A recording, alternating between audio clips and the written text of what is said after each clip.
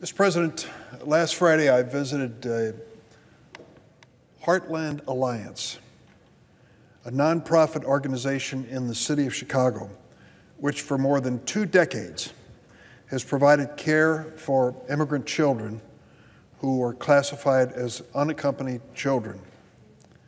The day that I visited, last Friday, was my second visit to one of their 9 facilities in the city of Chicago. Very few, if any, people in that city, a great city that I'm proud to represent, even know that Heartland Alliance exists. You see, the children are kept in residential neighborhoods, in places that look like ordinary homes. The only giveaway is the security fence around the building is a little higher than most of the fences in the neighborhood. That's the only difference. And in this busy neighborhood, there's a house with dozens of children inside. On the day that I was there, Heartland Alliance of Chicago had 66 children under their care who had been separated from their parents by our federal government over the last several weeks. They were separated under President Trump's zero-tolerance policy. 2/3 of these 66 zero-tolerance children were under the age of 13. 22 of the children, zero-tolerance children, separated from their parents, were under the age of 5.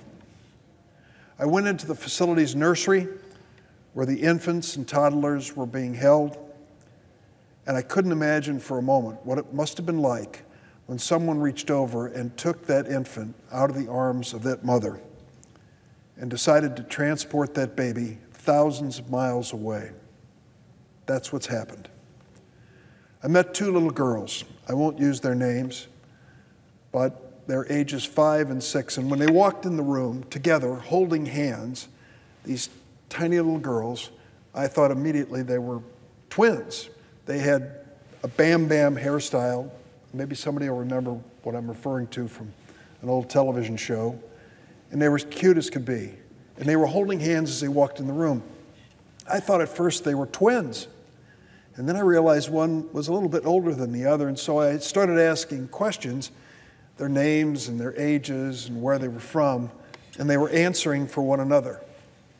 And at the end of it, we asked, "Are you sisters?" They said, "No, amigas, friends." They, like so many other kids in this situation, were clinging to anything that created a connection in their desperate little lives. I brought with me some handmade cards that kids from my staff and friends had made to send to them. They were just pieces of construction paper with stickers inside, the kind that kids love to make and love to receive. And I went around and asked each of them if they'd like to take one. They took them like they were Christmas toys, and they hung on to them. Another connection in a life that sadly had become disconnected from the reality of their family. I asked the staff at Heartland Alliance about these zero-tolerance kids, and I said, could you find the parents of these kids if you needed to for a medical emergency? Well, we could try. In some cases, we could. But in many cases, in the words of the agency, it's like a scavenger hunt. You see, their parents may be moved from place to place. And if something happened, a medical emergency, it would be difficult to find that parent. I thought about that. My little granddaughters and son, 6, 7, 8 years old, if they were brought into a hospital with some serious medical condition, the first thing that the doctor wants to know, what is the history? Has this child had a problem before? These people don't know. No files are coming with the children that have medical history, and there's no way to contact, in many cases, their parents in an emergency situation. This was a gut-wrenching visit. It's still with me today.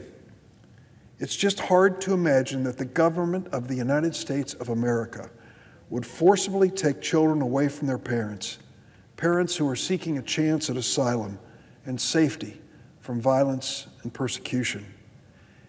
And I'm angry too. I'm infuriated that not only have these families not been reunited, but there doesn't seem to be an effective plan in place to bring these kids back to their parents. How did we reach this point? How in the history of this country did we reach the point where on April 6th, Attorney General Jeff Sessions announced the Trump administration had created a new zero-tolerance policy for prosecuting border cases? There's no requirement in law to prosecute every border case criminally. None. These cases can be handled under civil law, and families can be kept together under the law. But this administration chose to call every person at the border a criminal, even those who were fleeing violence and death threats and seeking a chance at asylum. And as soon as they alleged that that adult at the border was a criminal, then they could rationalize separating the children from these possible criminals, when in most cases, the overwhelming majority of cases, the only possible crime was the fact that they showed up and presented themselves at the border. As far as we know, more than 2,300 children have been taken away from their parents by the U.S. government as a result of this zero-tolerance policy. They've been transferred to facilities and places far away, sometimes thousands of miles away, like Chicago. If the federal government separates children from parents while the family's in custody, I believe our government has a solemn obligation to ensure that each child can be located and promptly reunited with their parents. Isn't this basic? But what we hear from advocates in the media is that the administration's handling of this reunification process is a mess. We're at a real risk of lost children, lost in a bureaucratic system, adrift in a bureaucratic sea, who are delayed for who knows how long from seeing their parents again. That's because this was done so quickly, without any real thought to the impact it would have on the children, the impact it would have on their mothers and dads, and the impact it has on the image of the United States around the world. The Trump administration needs to make an immediate priority to ensure that children that separated from the parents are brought back together again quickly. Over the weekend, the Department of Homeland Security said that the federal government, quote, knows the location of all children in its custody and is working to reunite them with their families. I question that, but I accept it. And if it is true, there is no excuse for delay. No law required the administration to separate these families, and we don't need any new laws to be passed in this chamber to reunite them. We just need this administration to act, and we need Congress to exert its oversight to verify that the administration is doing what it promised. I've worked for most of my Senate career to pass bipartisan legislation to fix our broken immigration system.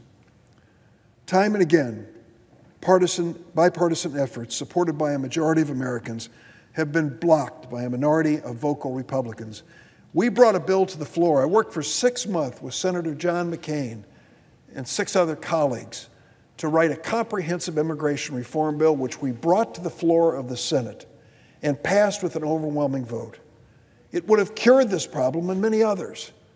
The House of Representatives refused to even consider it. Yesterday, I sat down with several of my colleagues, Republicans and Democrats, to discuss whether we can find a way to pass a law or state a policy to stop the administration from separating families in the future.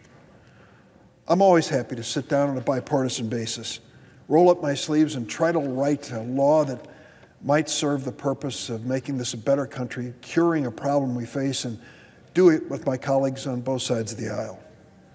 But Pennsylvania Avenue is a two-way street, and over the past few days, President Trump has made statements about immigration reform that do not help at all, and I believe are contrary not only to the law and our Constitution, but to the values of our country. Last Friday, President Trump said that Republicans should stop, quote, wasting their time on immigration until after we elect more senators and congressmen and women in November. Also on Friday, he said the stories of children separated from their parents were, quote, phony. Phony. I've seen these kids. These aren't phony kids and they aren't phony stories. On Sunday, the president tweeted, and I quote, We cannot allow all of these people to invade our country. When somebody comes in, we must immediately, with no judges or court cases, bring them back from where they came. That was the president's tweet. Statements like that in the president's tweet make a mockery of our Constitution and its solemn guarantee of due process of law. The due process clause of the Constitution just doesn't apply to citizens. It applies to all people in the United States. The idea of abandoning due process when people seek asylum at our borders and having, as the president said, no judges or court cases is antithetical to the Constitution and its principles. I'll continue to work in good faith with my colleagues to see what Congress can do. But as long as President Trump is listening to advisors like Stephen Miller and making statements like these, it is hard to see how any bipartisan agreement can be reached on immigration. While Congress works on this issue, the administration has a moral obligation to immediately reunite all families they've separated under that zero-tolerance policy. They also have to make it clear that the president's executive order last week will continue to be followed and they will not separate any more families. The third thing that we clearly need to do is to find a way for those who present themselves at the border to be brought to their hearings in a timely fashion to determine whether they're eligible for asylum. It's that basic. And we don't have to detain them for long periods of time to achieve that. We know there are 3 ways to get over 90% of these people to the hearings as scheduled. Number 1, provide them with the advice of legal counsel. Number 2, provide them with case management of Lutheran services, Catholic services, and others that are willing to counsel them and work with them and tell them what the legal system in America requires. And third, in extreme cases, ankle monitors. Over 90% of people show up for hearings with those 3 basic things. We don't need to build multi-million-dollar detention facilities and internment camps for these families. For goodness sakes, we can do this in a humane and constitutional way.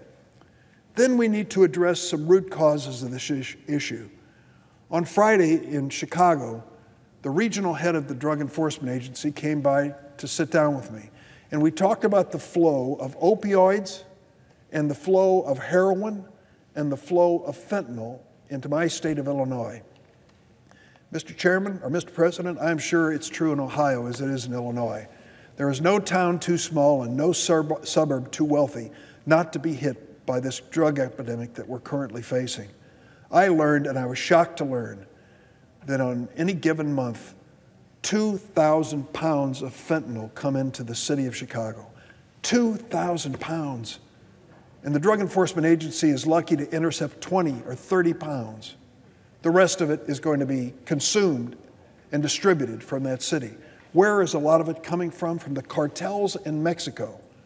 It isn't the people from Honduras at the border that pose the threat to America's security, not nearly as much as this drug epidemic. And keep in mind that it's a two-way street in this drug epidemic. Not only are these Mexican cartels sending these drugs to the United States, killing our kids and killing our neighbors and friends, we are sending back to them laundered drug money and guns so these cartels can take control in Mexico, in Honduras, in El Salvador, in Guatemala.